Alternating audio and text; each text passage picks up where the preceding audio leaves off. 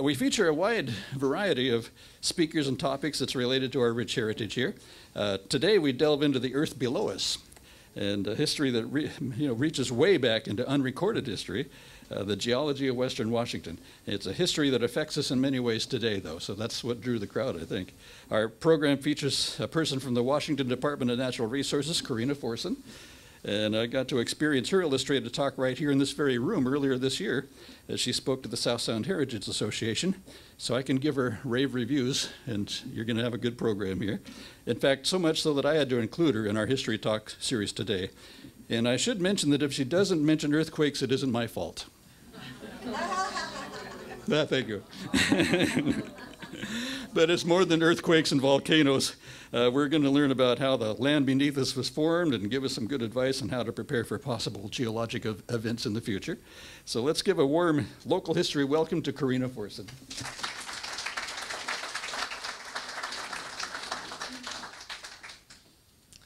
Thank you, and thanks for coming to learn about Washington geology.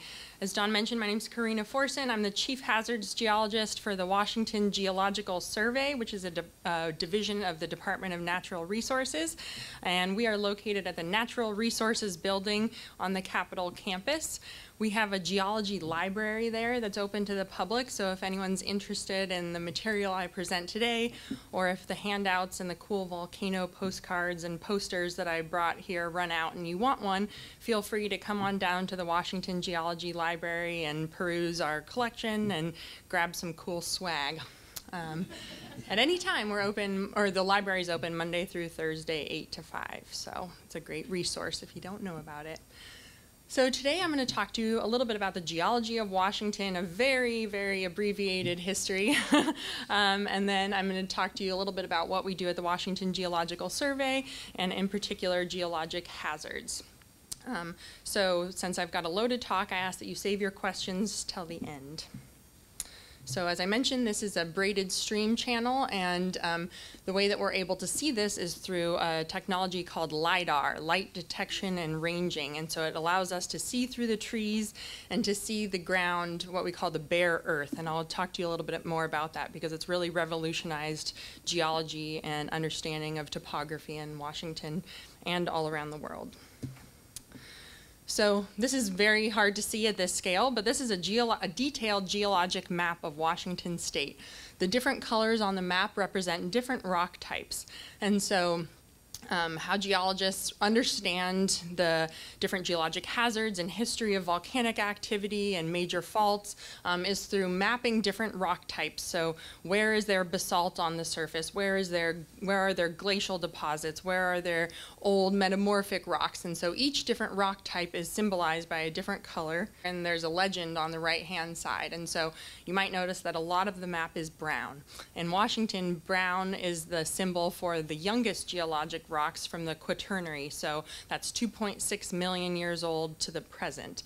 And in Puget Sound, this brown color is the symbol for glacial deposits. So much of our geology here in the Puget Sound is shaped by a glacier that was here about 19,000 years ago, and I'll go into much more detail about that later. And so, as I mentioned, the photos on the right are examples of what glaciers look like and how they carve and form our landscape. And then much of our Washington geology that we see today is also shaped by a volcano. So that's why we have this picture of Mount Rainier here.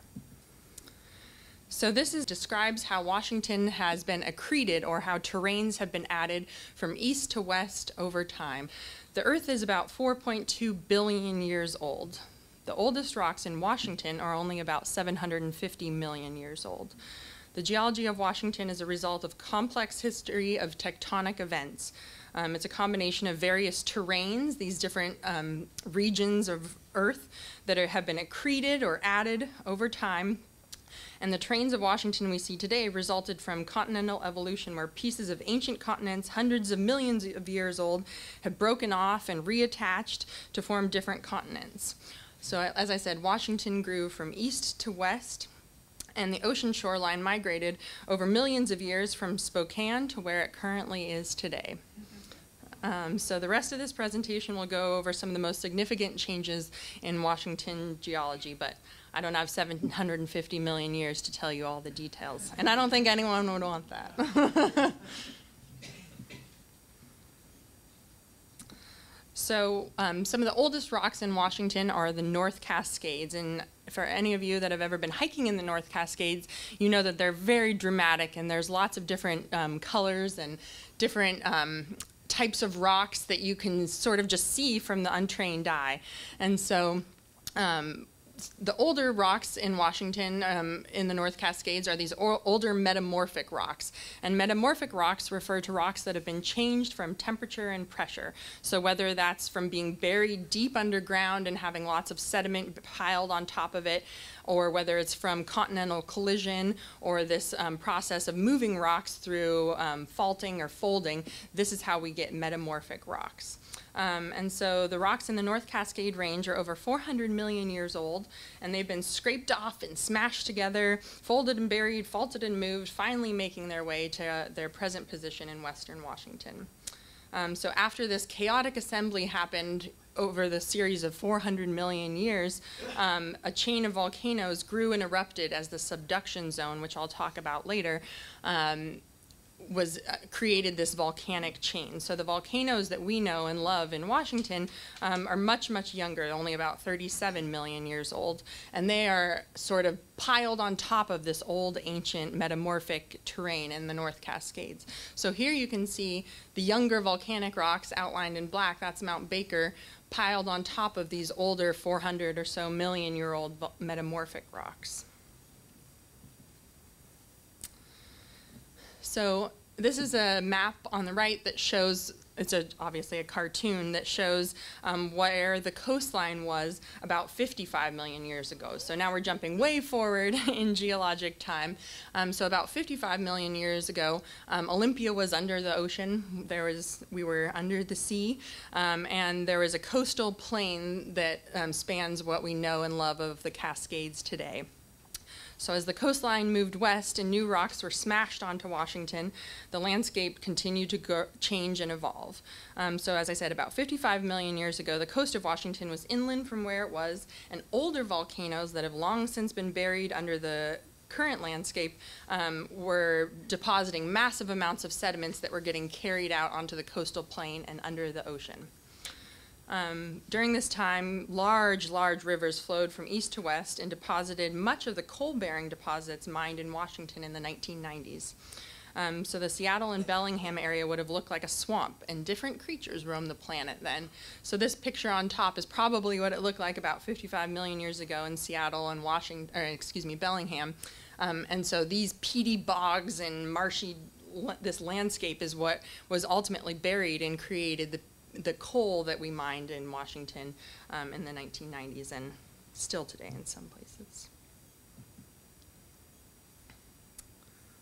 It's a little bit slow to change slides. 1 second. As the continent continued to grow and change, the Columbia River basalts started erupting about 17 million years ago as a series of flood basalts that cover much of southwest Washington.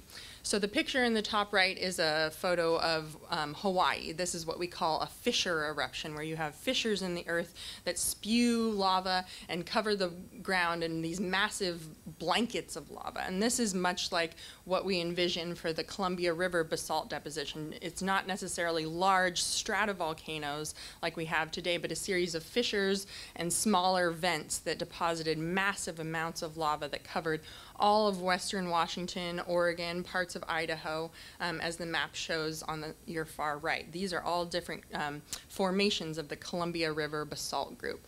And so much of eastern and southeastern Washington are shaped by the Columbia River basalts. And these are, you can recognize them by the columnar basalts, as the image in the middle there shows, and the top, which form is the basalt cools. It's a really cool cooling mechanism. Thank you, appreciate that. And this is also where old forests were buried under these different lava flows, and so this is ginkgo petrified forest in eastern Washington. So this is what a ginkgo tree looks like, and these ancient ginkgo trees were buried under these lavas and petrified, and so we have ancient petrified forests that are from about 17 million years ago as these eruptions happened and blanketed the landscape.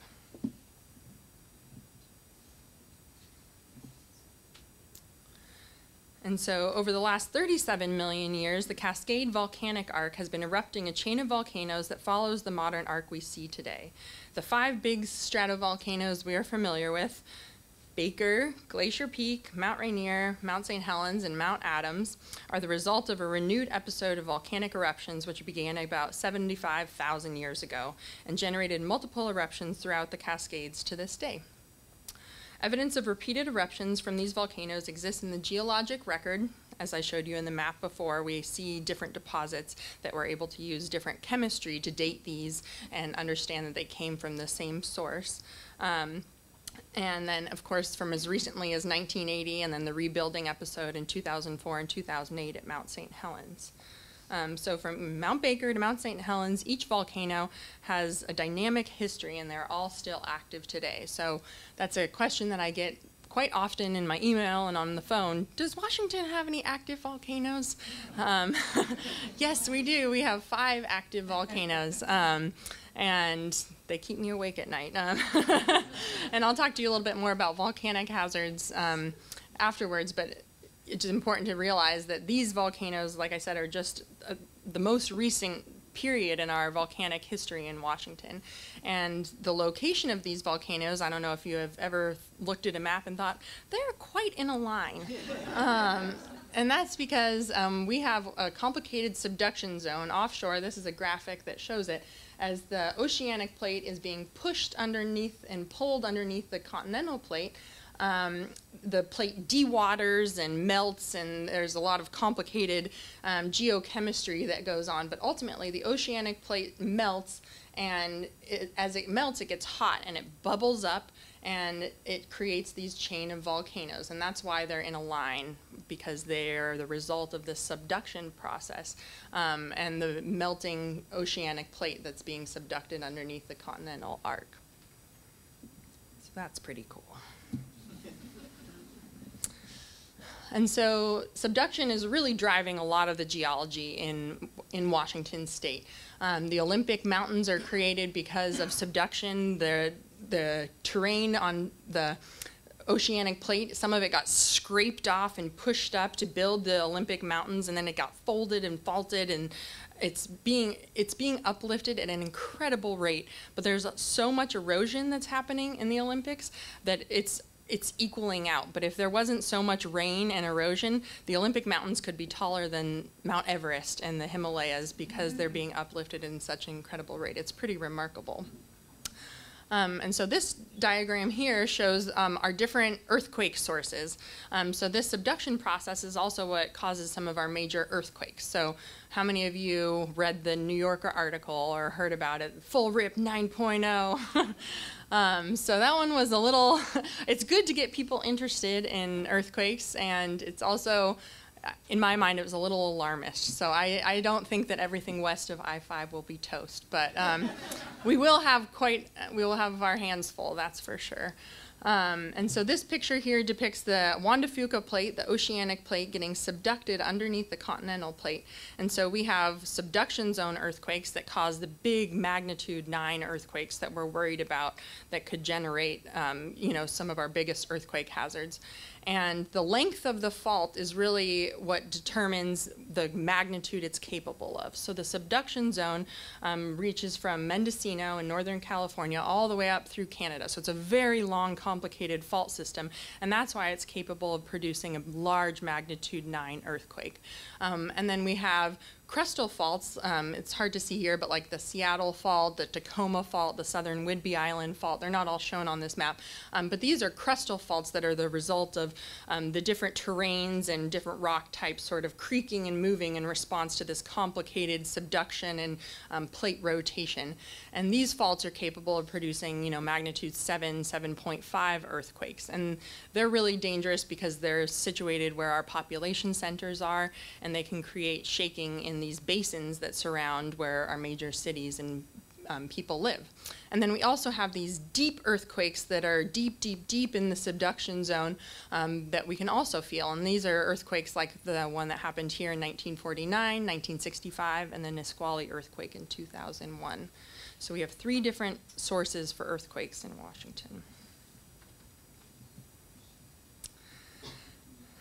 Right. And then now I'm going to go through, I'm skipping way forward in time now. We're in the Quaternary, the most recent chapter of Washington's geologic history. So the Quaternary is a geologic time period, and this spans from 2.6 million years ago to the present. And during this time, the northern hemisphere was plunged into a series of ice ages. And all the while, volcanoes continued to erupt. Both processes deposited new soil that many of us live on. And during this time, at least 4 major ice advances covered much of Washington, thousands of feet thick. So during non-glacial intervals, when there was no ice covering Washington, it looked, this is a graphic depicting sort of what it looks like. The climate was much like that of today, with evergreens, Douglas firs, spruce, and lodgepole pines. And so right now, as you can imagine, we're living in a non-glacial period because we're not covered in ice. So that works out well for us. And then as the ice begins to arrive due to changes in climate, we see that the glaciers drastically change the environment. Voluminous sediment is shed from the meltwater streams at the front of the glacier as it advances, and it buries and destroys old forests. So geologists occasionally find wood and plant material within the sand and gravel deposits from these glaciers, and then we use a process called radiocarbon dating, looking at the carbon in the wood that was buried to date these organic materials that help us tell the time of the ice arrival at that location. So by understanding the amount of sand and gravel and their orientation and different geomorphology and different types of deposits, we're able to tell if it was the ice advance or the ice retreat or some period in between, and that can tell us about the what time the ice arrived and what time it left and what the conditions were like at that time. So that's how we know about the glacial history in this area. And so the glacier here on the left continues to advance at a glacial pace. As the ice advances further, low-lying areas are inundated with meltwater and fine-grained silts and clays, occasionally, again, trapping organic material ripped up by the glacier. These glacial lakes were created as the glacier advanced and retreated. And again, radiocarbon analysis of these organic materials indicates when the ice was nearby. And then we have our glacial maximum, so when the ice extent was at its furthest location south, and I'll show you a map of this next. But these glacial lake deposits may be very thick, as the glacial lakes would have persisted in the landscape for tens to thousands of years, occasionally accumulating silt and clay from the front or the sides of the glacier. And then the climate changes again, and the glacier starts to retreat. And this happens, you have advances and retreats, advances and retreats. And so as the climate warms, the ice begins to waste away rapidly, leaving behind a complex, dynamic environment, and occasionally leaving behind large blocks of ice, like the one depicted here. And these are how our kettle lakes are formed. So all surrounding Washington, or the glacial geology of Washington and southern Puget Sound, and Olympia in particular, we have lots of these small, round kettle lakes, and you'll see them all around this area. And these are formed by buried ice chunks that are left by the retreating glacier. So sediment transported in the meltwater streams often buried these blocks of ice in place, and the ice would take its sweet time melting, up to thousands of years sometimes, beneath this insulating layer of sand and gravel. And then eventually some of these are smaller and the water didn't remain, and so they left behind depressions, and then the plants and trees got trapped in there, and you would have peat bogs. So some of the peat bogs we see are from these kettle deposits. And so a radiocarbon analysis from these peat bogs tells geologists when the ice left the area. And so modern day, we find organic material in old lakes and old peat bogs and different buried in different sediment layers, and this helps us to discover the glacial history of our area. And so this is a map on the left showing you contours of approximate ice thickness in feet at our glacial maximum during what we call the Vashon state. So from about 19,000 to 16,000 years ago, the glacial ice sheet was at its maximum. So it was at this extent. This means it reached as far south as Tenino and was about 3,000 feet thick near Seattle, enough to cover the Space Needle 5 times. It's pretty cool. So during this period, about 19,000 to 16,000 years ago, creatures such as mammoths, saber-toothed cats, and ground sloths lived and died in this area as with the changes in climate. And so scientists know about the climate of the past by studying ice cores and by mapping glacial deposits.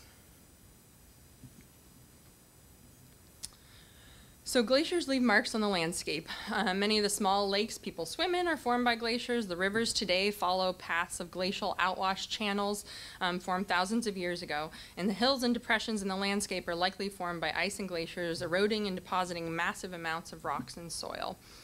So this is a simplified image of the glacial ice extent in Washington at glacial maximum. And up on the top, there's just a few images of some glacial features. So lateral moraines are the sides, or the deposits on the sides of glaciers. We get those today if you have ever been up to Mount Rainier and the Nisqually Glacier. When you drive up, you can see beautiful moraines there. Those are the deposits from the sides of the glacier. Came in kettle topography, as I mentioned, the Kettle Lakes. And then you have different outwash channels, like that first image I showed was different braided stream and outwash channels. And so we can see that at even a larger scale from these glacial outwash channels from major rivers that drain these glaciers. So during the last ice age, one lobe of the ice sheet formed an ice dam and blocked a major river, the Clark Fork in Montana. This created a huge glacial Lake Missoula. It was 200 miles long and over 2,000 feet deep, and it's depicted in the map in the upper right here. Over the course of 2,000 years, the ice dam failed repeatedly, rapidly emptying the contents of the lake. The floods that came from the dam breach swept across Washington and into Oregon and all the way out to the ocean. The floodwaters left scars on the landscape and formed some beautiful river channels, such as the one shown here, scablands, and giant ripple marks as hints to future geologists about the dynamic history of the flooding that occurred here in the past. And so I'm going to show you just a quick history of the dam breach. So it's hard probably for most of you to see in the back there, but up in the upper right, there's a red circle that says ice dam, and there's Glacial Lake Missoula in blue. And so the ice dam broke or melted, and then the meltwater started to travel west and eventually covered what we now call the channeled scablands, filling into the Columbia River down into Oregon. It's quite remarkable. So we're lucky enough to live in a state that has a landscape carved by geology. The beautiful volcanoes that dot our skyline are the result of subduction. The glaciers that cover them remind us of the giant ice sheets that existed here thousands of years ago and carved the Puget Sound. Floodwaters covered our state as the ice sheet retreated and formed beautiful waterfalls and river canyons. The rugged mountains teach us about the building of our state many millions of years ago, and the recent volcanic eruptions and volcanic mudflows remind us that we live in a dynamic world that is active and ever-changing. So now I'm going to switch gears a little and tell you about the Washington Geological Survey and what we do, and talk to you a little bit about geologic hazards. So at the Washington Geological Survey, we study geologic and environmental hazards. We conduct geologic mapping to continue understanding the history of geology in Washington. We're regulation and resources for aggregates and for mining. We collect publications, we produce publications, we have more data than you can imagine, and we do public outreach. And then, as I mentioned, we also have the Washington Geology Library. So this is an example. This is our website. This is a screenshot of our website. We have a really cool website, and we worked really hard on it. So we'd love it if you checked it out and navigated it, and let us know if you have any questions or if you're looking for something in particular. On the top of our website, it says, here's where you can contact us for more information. So if you can't find what you want to know, please let us know so we can make our website better. We also have a really cool geologic information portal. If you click that link, the geologic information portal has most of the information that we provide to you. So it gives you geologic mapping, it gives you earthquake hazard information, tsunami inundation, evacuation routes, where are there minerals, where are there hot springs in Washington? We have that data on here if you're looking for hot springs. Where's there radon? Anything that you're interested in geology, you can find it on our map. On our portal. And you can also type in your address. So if you're interested, if you live in a tsunami inundation zone, you can type in your address and turn on the tsunami layer and it'll tell you. So you can also look at if you're in an earthquake hazard area or what the local geology is where you live. You can click on the different layers and it'll show you, oh, that's a quaternary glacial deposit. And you'll say, I went to a talk about that and they told me what glacial deposits are. And for those of you that have smartphones and you're interested, we have a mobile app also that has this information. So as you're traveling around Washington and you want to know, what is that mountain made of? Or, gee, these rocks are really cool, I wish I knew. It'll show you where you are, and you can click on the map, and it'll show you what the geologic deposit is in that area. So that's pretty cool. You can Google it, Washington Geology app, or you can go to our website and try and find it there. So now I'm going to talk to you about geologic hazards and understanding risk. So this is an example of a LiDAR image that lets us strip away the vegetation like you can see in the north and south. This is a fault scarp from the Seattle Fault on Bainbridge Island. So you can see it just ripping across from east to west. So we're really close to downtown Seattle here, for those of you that don't know about Bainbridge Island. It's just right across the waterway there. And the Seattle Fault last ruptured around AD 1930. And so not that long ago, we had a major earthquake, about a 7.5 on the Seattle Fault, which today would just devastate much of Seattle, Tacoma, Olympia, and cause a tsunami that travels all up and down the Puget Sound. So understanding these earthquake hazards and their recurrence and what that means for people that live, work, and play in these areas is a big part of what we do. So geologic risk is defined as the combination of the hazards. So is it an earthquake hazard? Is it a tsunami hazard? Is it a volcano hazard? The vulnerability, so just like people say, if something happens in the woods and there's no one there to hear it, did it happen? So if we don't have any people nearby, does it really matter if there's an earthquake? So that's the vulnerability. And then the value, so what do we have that's near there? Do we have major transportation corridors? Do we have major cities? Do we have ports? Do we have harbors? So those three combined define risk. That's what we're concerned with. So we're looking at risk analysis. So what hazards exist? What is their likelihood? And what are their consequences?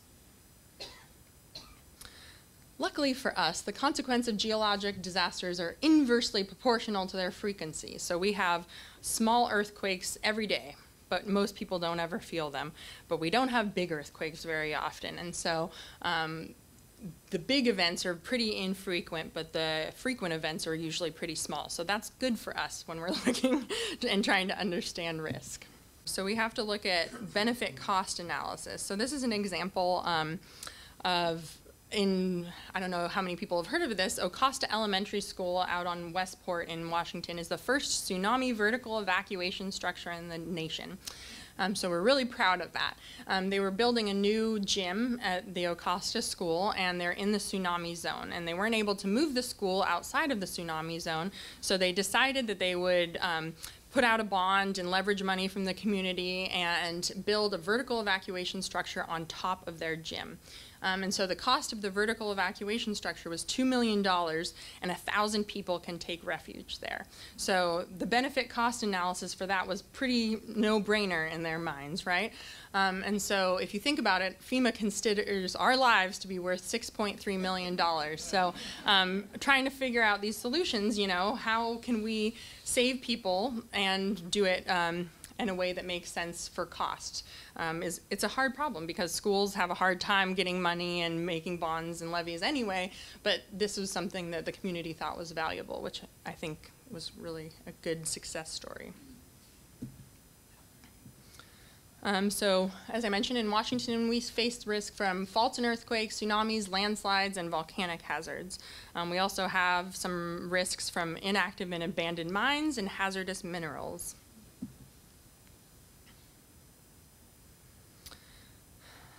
So right now I'm showing you a map that are the major faults, the major active faults that we think about in Washington State.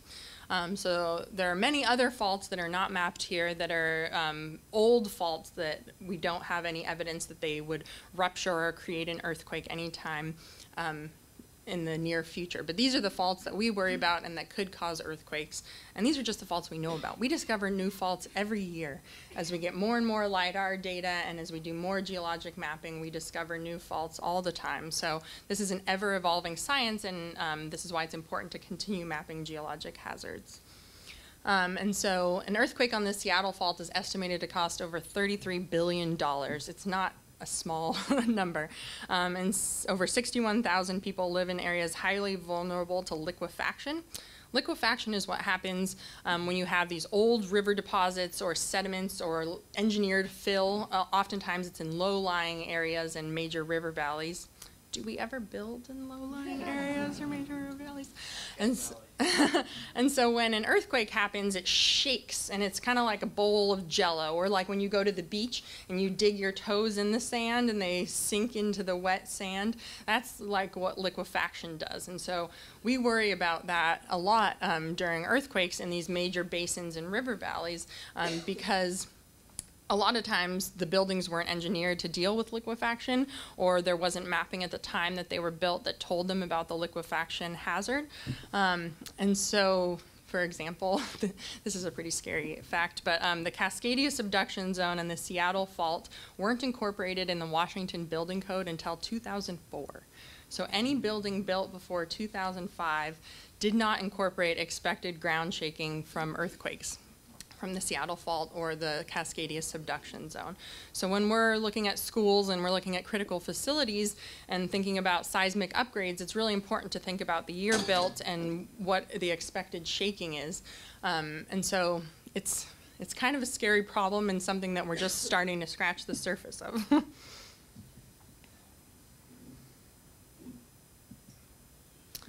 And so a magnitude 9 Cascadia earthquake is estimated to cost over $50 billion, and these large earthquakes recur every 200 to 1,000 years. The last one was in AD 1700, so that was 317 or 18 years ago now. And so some people say we're due, but we are in the window when one could happen any day, or it could happen 600 years from now. You know, we don't exactly know when the next major earthquake will happen, but that's why it's important to be prepared and to understand your earthquake risk and to have go bags in your car and to have supplies and water and food at your house so that if or when the next major earthquake happens, and if we don't have access to transportation or food, or you can't get to the grocery store or get water, you have those supplies at home and in your car so that you can at least survive for, we say, be 2 weeks ready is what we like to have people prepare for at their home.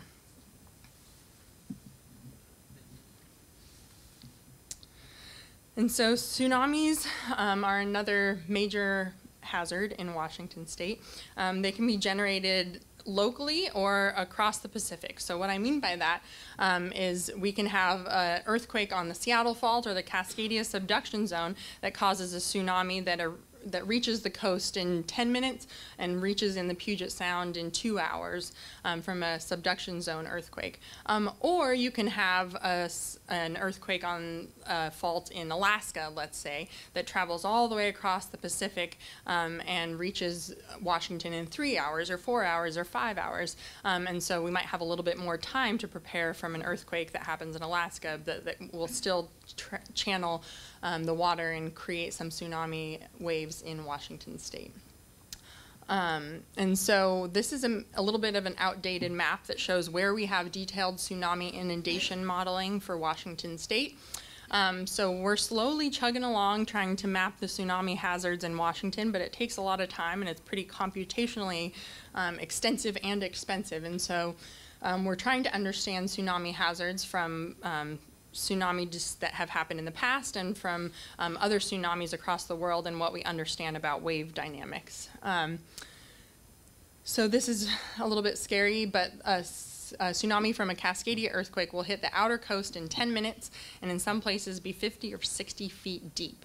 So when we're looking at vertical evacuation structures and people out on the outer coast, it's important to understand the hazard so we can start to come up with solutions. The 2011 Tohoku tsunami in Japan cost over $300 billion in damage, and there were over 15,000 fatalities. And the 2004 Sumatra earthquake and tsunami had, 200,000+ fatalities. So in Washington, we have 200,000 people that live in tsunami inundation zones, plus 50,000 plus, greater than that during tourist season if this were to happen on a sunny day in the summer during clamming season or something. And so trying to get the message to people and explain to them the tsunami hazard without scaring them and just getting people aware of it and knowing what to do. Okay, so what do? If there is an earthquake, if you feel an earthquake, get to high ground immediately. That's what we tell people. The earthquake is your warning. We do have sirens on the outer coast that will alert people, but if it's an earthquake from Cascadia subduction zone or Seattle fault, the earthquake is your warning. Don't wait for the siren. So after you finish drop, covering, and holding on and saving yourself from the earthquake, then we ask that you get to high ground as fast as you can. And again, check out our website and our portal to understand where there is a tsunami hazard and where the evacuation routes are. But the simplest message is to get to high ground. So when you travel to the coast or when you're walking around, pay attention to your surroundings and notice where the highest ground is nearby. So this is a graphic that shows sort of what happens during a tsunami. So this is pre-earthquake conditions on the top. So we have a beach and we have a shoreline, you're hanging out, it's beautiful. Then an earthquake happens. The way that subduction zone earthquakes happen, we anticipated there will be subsidence where the land itself will actually sink. And it depends on where you are, but sometimes this can be over 5 feet. And this is a permanent shift in ground level. So the ground will be 5 feet lower than it is today. So that means that the sea level will inundate and permanently cover some coastal areas, up to 5 feet, even after the tsunami recedes. So as the earthquake happens, the land subsides, the elevation drops, the shoreline, the ocean immediately starts to inundate because the land has dropped. And then 10 minutes, 30 minutes, 2 hours, depending on where you are later, the tsunami waves arrive carrying debris and sediment. And so we know about tsunamis and how often they happen because people look at tsunami evidence. So this is a map showing where we have tsunami deposits in Washington. And I'm going to show you an example from Discovery Bay. So this is a colleague of mine, a woman named Carrie Garrison Laney. She studies tsunami deposits. And so Discovery Bay is a long inland bay. It's a perfect catchment for waves. It's a tidal marsh. And so it's a great place to study tsunami deposits because it sort of traps the waves as they travel back and forth. So if you look at, if you dig a pit in one of these tidal marshes, you can see where we have tsunami deposits in the past. And so these light gray layers that you can see that ring this pit are sands that were deposited by past tsunamis. And so this top one here is the tsunami deposit from the year 1700, our most recent Cascadia subduction zone earthquake. And then we keep going down and down and down, and these show us different deposits from different earthquakes that have generated different tsunamis. And as you map these deposits and date them around the sound, you can get an idea of, was that a Cascadia subduction zone earthquake, was that a Seattle fault earthquake, or some other earthquake, depending on the location of these deposits and how old they are. And we can tell how old they are because these are marshes, and so you have different marsh plants that grow as the land changes and evolves. And so the plants are made of carbon, and so there are roots that are found above and below these deposits, and we're able to date those roots to tell us how old these tsunami deposits are. And so it's not a perfect science, and depending on how good the root is, you can get sort of a wide range in ages. So that's why it says 830 to 1200 AD, because we don't have an exact date on some of these. So this is an animation showing what we expect a wave from the Cascadia subduction zone earthquake to do as it travels throughout the Puget Sound. So the red is the high water level from the sound. So it reaches the outer coast in less than 10 minutes. So this is time in hours. And it travels up and down the sound and reverberates and sloshes back and forth through canals and bays. And we expect to see the wave travel all the way down to Olympia, although we don't expect much or any inundation from a Cascadia subduction zone tsunami in Olympia. Although we haven't done the modeling yet, so this is just based on this coarse resolution data, so don't hold me to that. So it's quite remarkable to see how these waves can travel through the sound and what it means for our maritime community, our ports and harbors, and for people that live in low-lying areas. So we provide resources such as this map on the right that show tsunami inundation, where we expect tsunamis to inundate, as well as evacuation routes and assembly areas that we work really closely with our local emergency managers on to develop and make sure that these are the routes that they want to show in the assembly areas that they have for their communities. And so, again, this information is available on our portal or our website, or you can email me, and I'm happy to share that with you if you're interested. We're also working on pedestrian evacuation maps that show people how long it will take them to walk out of harm's way.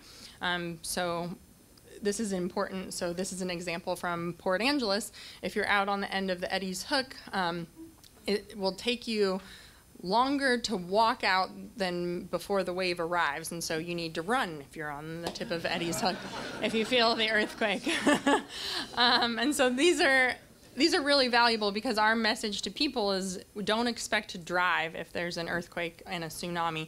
You should expect to have to walk to safety, to walk to high ground because of liquefaction, because of bridges that are out, power poles could fall down, and it only takes one person trying to get out of there to cause an accident to block the whole exit route. So we encourage people to walk to safety and to plan on evacuating on foot and staying with a neighbor if you live in a low-lying area. And so we're working on these products to tell people how long it will take them to walk to safety.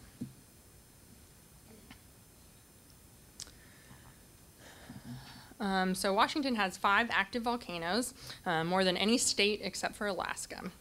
So the 1980 eruption of Mount St. Helens caused $2.9 billion in damage and 57 fatalities. And so this is a map that shows the major volcanic hazard areas, excluding ashfall. So the major area of concern for volcanic hazards are lahars. Lahars are volcanic mud flows that travel down the volcanoes and funnel into low-lying river valleys. And so that's mainly what you see, these sort of spiderweb patterns that surround the volcano are the lahar paths from previous lahars that have happened from each of these volcanoes. And so the only place with a lahar warning system is in Pierce County, just so you know. So lahars inundate areas with thick deposits of mud up to 100 miles away from the volcanic source. One of the biggest lahars that we've measured in volcanic history in Washington is the Electron Lahar that buried the city of Ording 30 feet deep 500 years ago. This is now changed. And today that would cost over $13 billion of damage and many hundreds, if not thousands, of lives.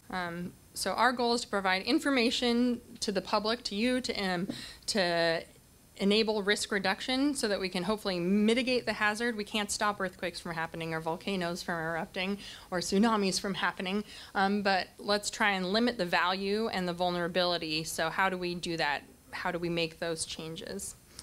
So by understanding the geology and providing people with geologic data, it lets us have effective planning and legislation, which hopefully will lead us to a better prepared and a safer state.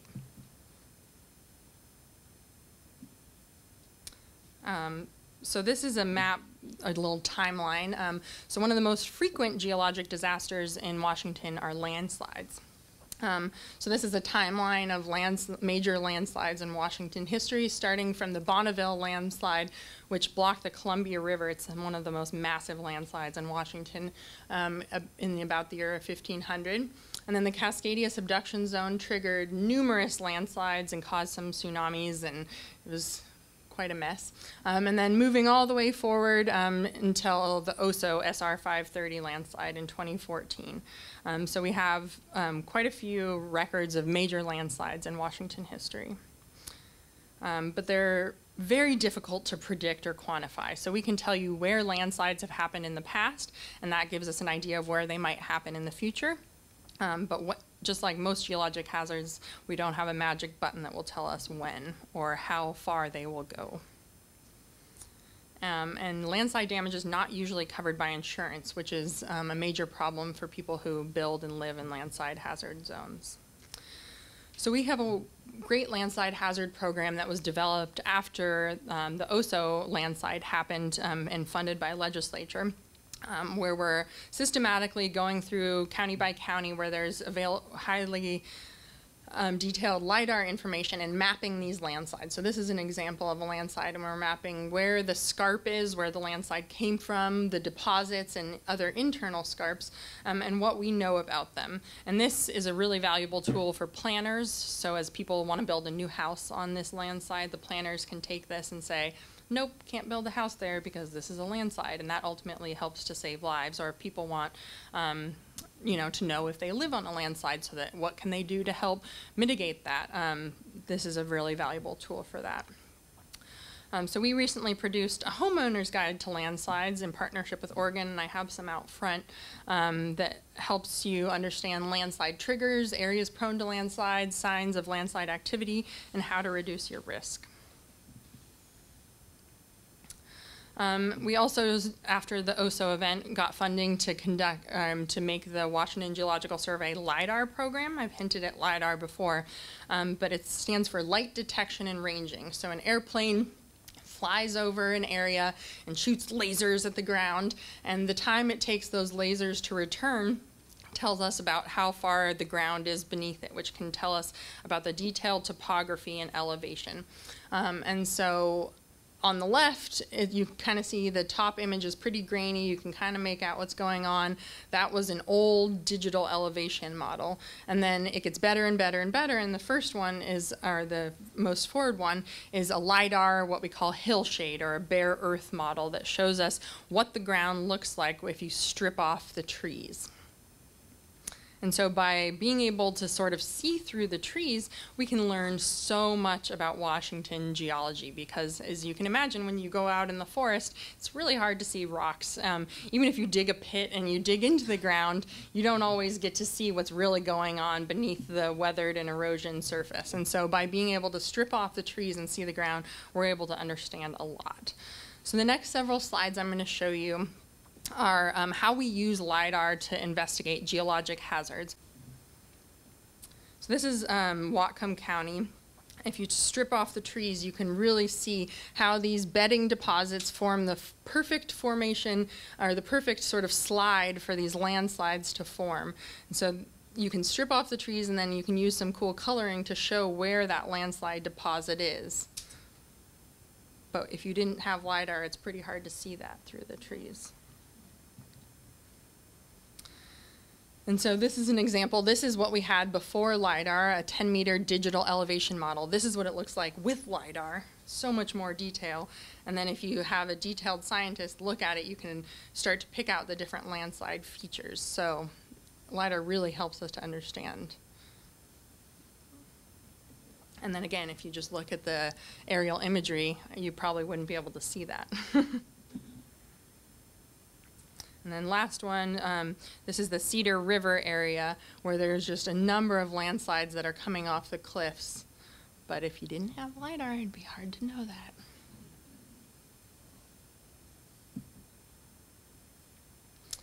And so LiDAR also helps us to see different fault zones.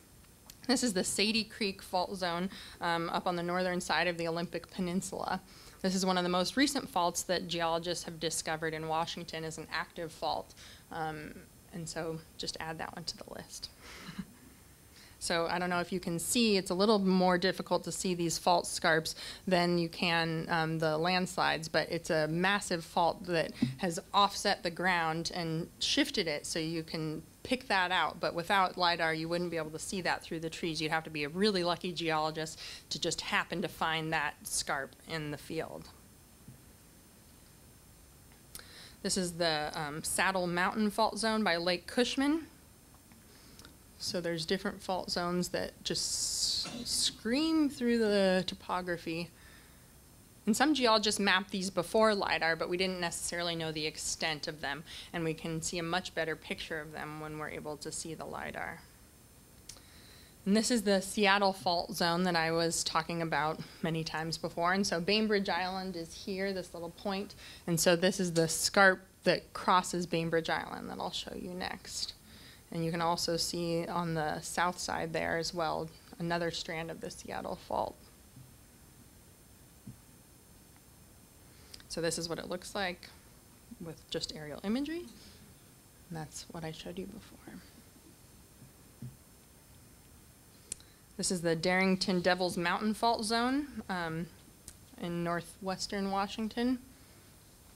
And again, these are just major faults that cross east-west through the area.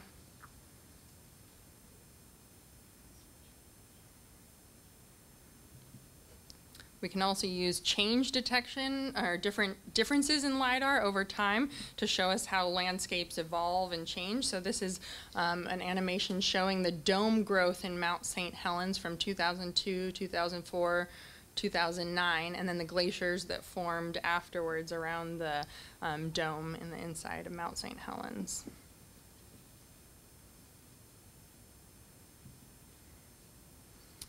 And then we can use LiDAR and this imagery to show us, sort of make these powerful images that show us where the hazards are and what that means for at-risk communities. So this is draping over the hazard layer over LiDAR to show the expected lahar paths from Mount Rainier.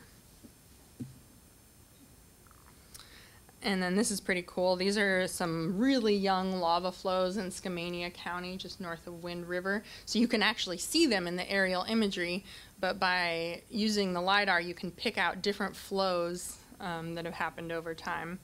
And then these are Mount Adams lava flows.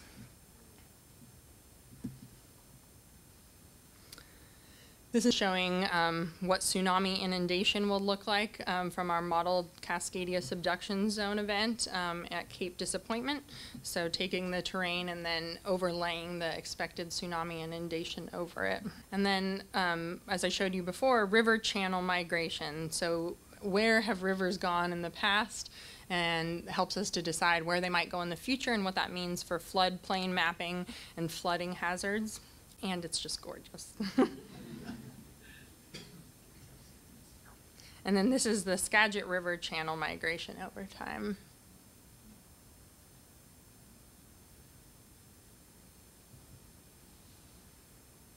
And then this is showing some glaciers at Mount Rainier. We can use LiDAR to pick out glacial features.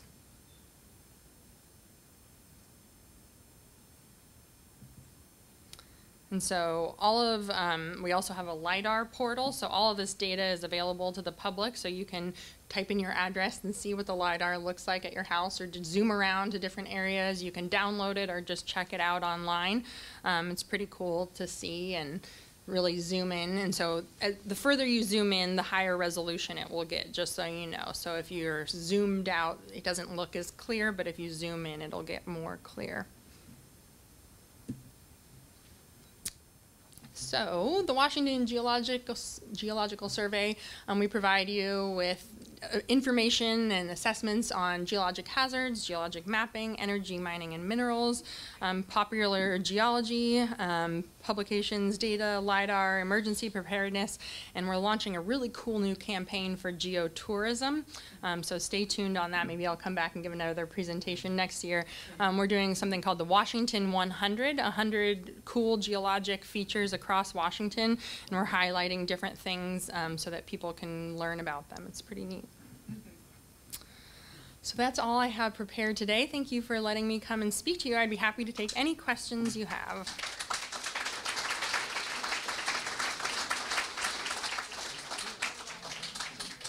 Someone, yes. This has really been a fantastic presentation, and it brought up some things in my mind. I spent a lot of time in Hawaii, and Hawaii is having trouble with this sort of thing all the time, particularly on the large island that's closest to the U.S. Mm-hmm. But even further, there's one down in the water, several hundred feet, but it's coming up all the time. And I'm just wondering if there's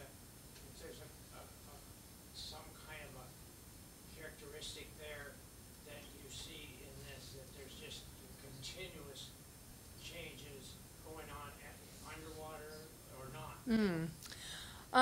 We have different types of volcanoes here than Hawaii. Oh, sorry.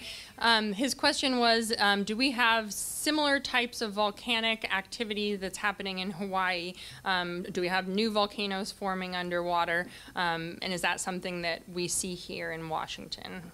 Is that correct? And so my answer is Hawaii has a different type of volcanoes than we have here in Washington. Those are major, what we call shield volcanoes, and here in Washington we have stratovolcanoes, and they're formed by different processes. So Hawaii volcanoes are formed by a hot spot, sort of a magma chamber underneath the plate, whereas our volcanoes in Washington are again formed by subduction. So we don't have the same type of volcanoes that they have in Hawaii. So we're not worried about necessarily offshore volcanoes that we don't know about. Earlier this year, they were tracking, trying to project that landslide east of Yakima. I don't know exactly the name of the area or town. Yeah. What's the status on that? Yeah. So the question was, there's a landslide we call the Rattlesnake Hills landslide out by Yakima, and he was wondering what the status is on that. So it's been slowly moving about a foot a week. It hasn't failed yet. But it's just slowly sliding. Yeah, it's still moving. There has been some renewed activity in the last couple weeks where there's a new area that's being active or bulging, but we're just continually monitoring it. They increase the amount of monitoring from the new activity, but we have weekly calls and we monitor it every day and night, and we're just sort of staying tuned.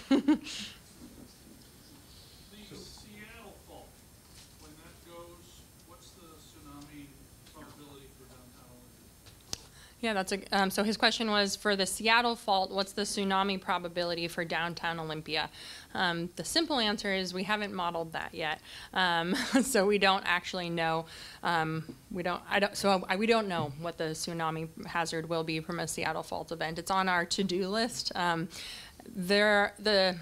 From the course resolution modeling, there will likely be wave activity, but we don't expect there to be much, if any, tsunami inundation. But for people out in the water, there will be strong currents. But we have to still do detailed modeling to really understand the hazard here.